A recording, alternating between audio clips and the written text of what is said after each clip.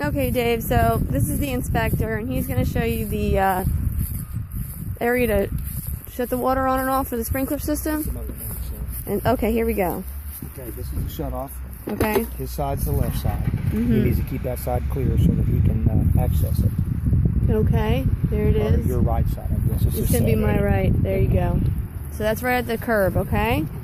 This is the shut off for the sprinkler. Right? Shut off for the sprinkler. I don't know, it's not very lit up. Okay. That's the one right over there. That is a pressure regulator valve. Okay, pressure regulator's in the middle. Don't mess with that. Don't mess with that. Okay. All right, this way. I think I got bit by a fire ant. All right. These are solenoids for sprinkler systems, for the sprinkler system. Okay. Okay, so let me show you that in relativity to the house. There you go. And what does that do? What does that do? They control certain sections of the water. Oh, control certain sections. Okay. See, there's your stones. They look good. See that? They're all done. This is the primary circuit breaker box. Shut off the entire house right here. Okay. Okay. All these are 220s.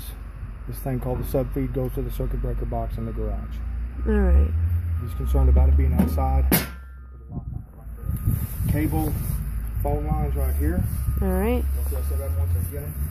Backflow valve for the sprinkler system. Mm-hmm. That's all that is.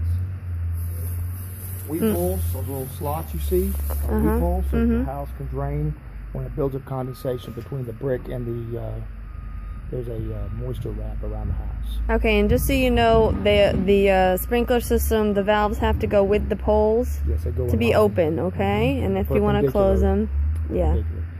There's your ground line, okay. wire, 2 of them. There's the ground wire. This is an expansion joint right here. Ground wire. This is an expansion joint right here. Okay, okay, so that's normal. All right. Sealed. Okay, so he'll have to check it every year to keep it sealed. Okay. That's the vent for the microwave, which is the exhaust vent for the cooktop. Okay. Okay, that's the microwave. Vent for the microwave on Do this. not seal these weep holes. Do not seal the weep holes, so you can just spray stuff in there to get rid of bugs. That's correct. Or there will be pesticide people will put screens in there sometimes. Okay. To keep the bugs out. You can put screens in there if you want, Dave.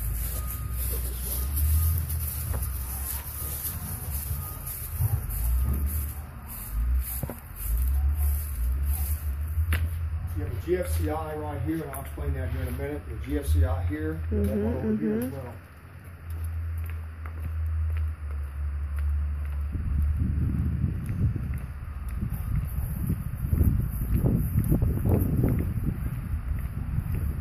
Hose bib here and one in the back.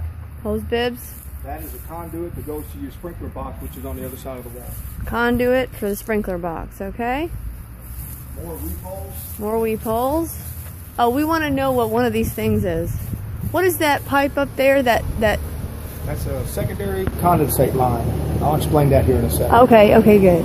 Now these 2 lines right here go to your water heater. Okay. If you're ever dripping water, you need to call a plumber. That means you got a problem with your So water those heater. should not drip water. They're right by the AC unit. Correct. GFCI right here. For your Christmas lights right there. All right. You have a GFCI here, one in the front, one in the back. They're all reset in the garage. All reset in the garage. In that panel? Or is there a panel in there? Or? The plug. A plug. You will show that to me? All right. 2 units. You have a condensate line right here, which should be dripping water, which it is. And you have another condensate line. You have 2 of them because you have 2 ACs. Okay? Now, you have a secondary condensate line there. If that's Okay. ever dripping water, then you need to call somebody. So the one at the soffit is going to be not, you shouldn't have it dripping any water, okay? The other one the one that's should. in the attic. It's for the AC that's in the attic, and there's a pan there. So if one of these gets clogged up, then it's going to drip into that pan and leak out there so it doesn't damage your sheetrock. Okay. So we don't want that dripping. Another expansion joint. Another expansion joint.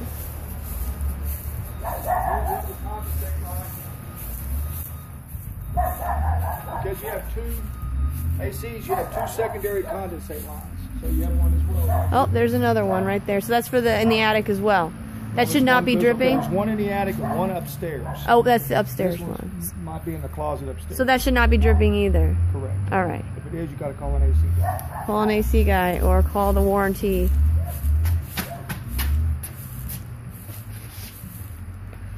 GFCI. GFCI. Now, we'll go back around to the garage.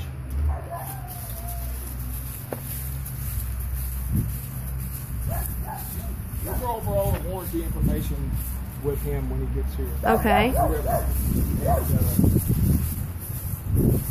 There's no warranty on the landscape. No warranty on the fence. He wants to make sure. No warranty on landscaping and fence. That's the rain gauge. That's correct. That just tells you, like, it'll shut the rain. It's a rain sensor. It'll shut off your sprinkler system if it's raining. Sewer access line. Sewer access. Right by the garage on the left. All right. Now, you have your reset right here. Yeah. Resets all throughout. Okay. Now, one of these may be dedicated as a GFCI. Okay. I don't know if it's tied to the outside one. That means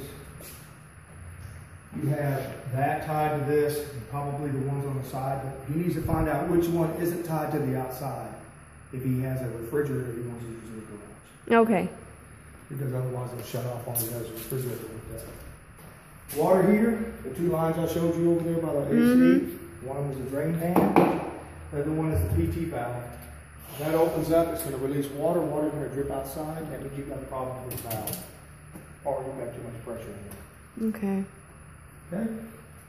All right. And is there some kind of like thing where you're supposed to pour stuff down your AC, like a bleach type deal? And I'll show you that when we get there. Okay.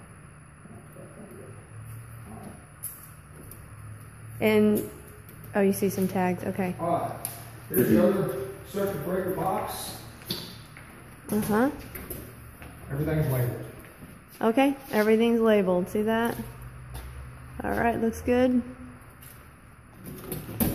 Side here.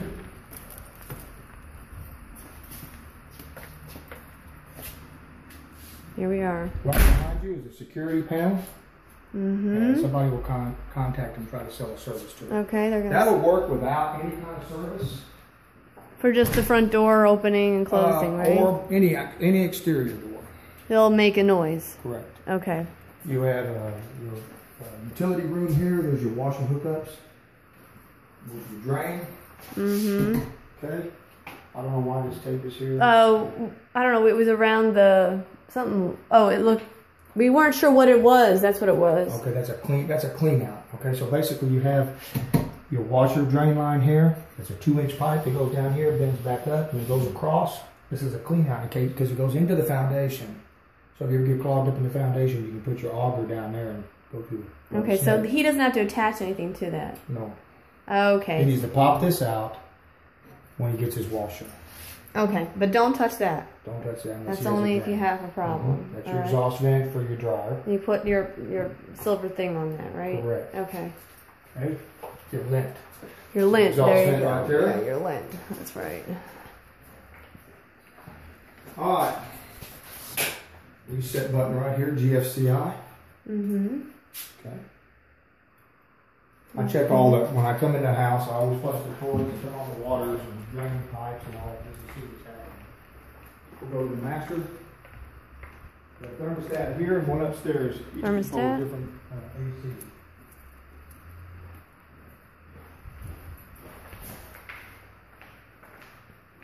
That is a low voltage feed to the security system. Okay. That's it. And you don't have to do anything with it. Just leave it there. Mm-hmm. All right. Okay. In every bedroom, you have a smoke alarm here, and then right outside the bedroom, there has to be Carbon monoxide? And this one's carbon monoxide. One of the main areas are carbon monoxide. Okay. However, they're all connected, so when one goes off, they all go off. Oh, gosh. All right. They all have a 9-volt battery backup. They have to be replaced every year, Every year. or they start chirping at you. Yep, and then you're not going to be happy. Okay? Go upstairs.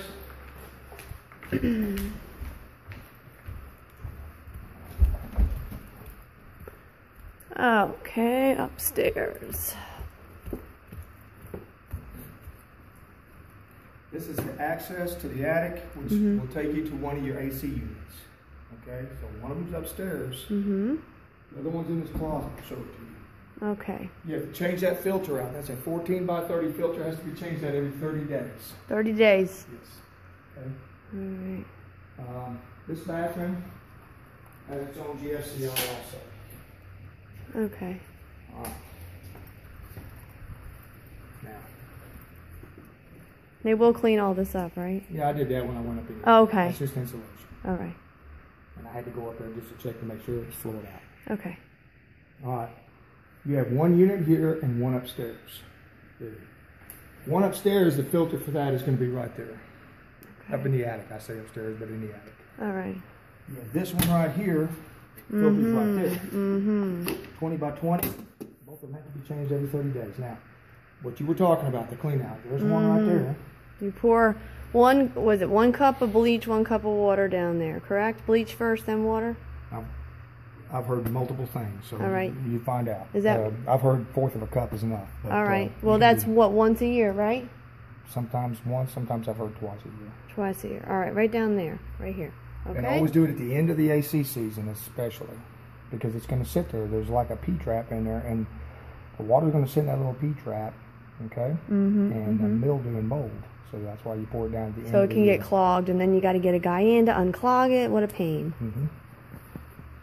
This is the secondary. I mean, that's the primary. That's the secondary. So you do it in both? Yes. All right. So there's nothing up in the attic he has to crawl up and do. There is. Oh, there is. Another unit upstairs. I wasn't sure if this one was tied to that or something. No, they're separate units. So you have this one, and one of them's the primary. Remember the two? Right. So there's one up there that's got that. Correct. All right. And it's floored out, so it's easy to get to. Okay, so you can walk to it. And this stuff's not always going to fall every time. This won't fall every time. But you just pull that down and then go up there. And you'll see the area. Oh, yeah, okay. You can't miss it. Okay. I think that's it. Let's go to the kitchen. All right. The walls are still marked blue, just so you know.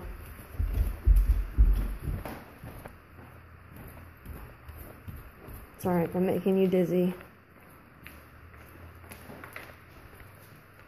These things have an indicator. I turn it on, make sure they work. This indicator will tell you which burner is hot.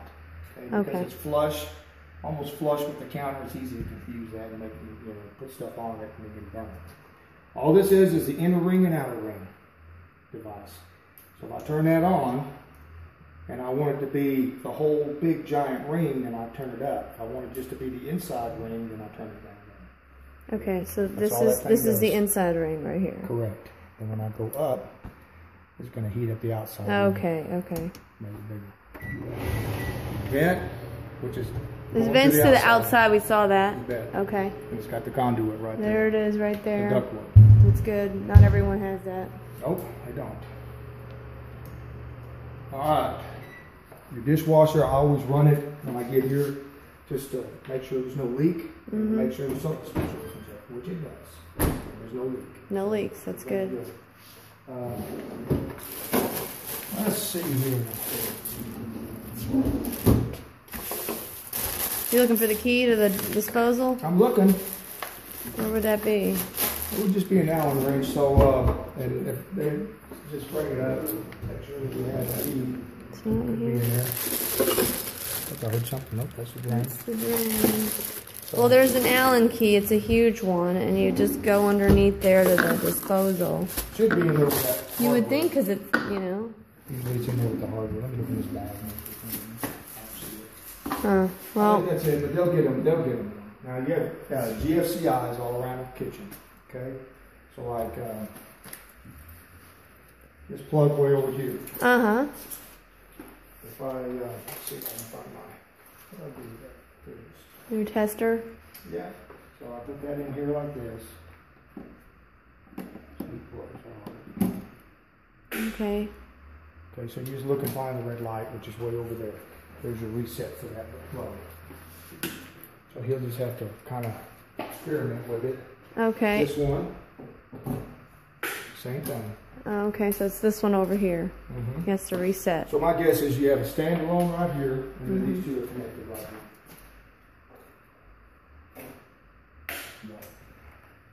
Okay. So that one's connected to that one, and that one's by itself. Correct. I think that's it. Okay, and can you just tell us who you are? I'm Steve Vickers from Veritas Building and Construction Consulting Firm. Third party inspector. Okay, and you're in the local area if he has any questions. He wouldn't talk to me, he'd talk to the builder. The builder. Okay, great. Thank you. You're welcome.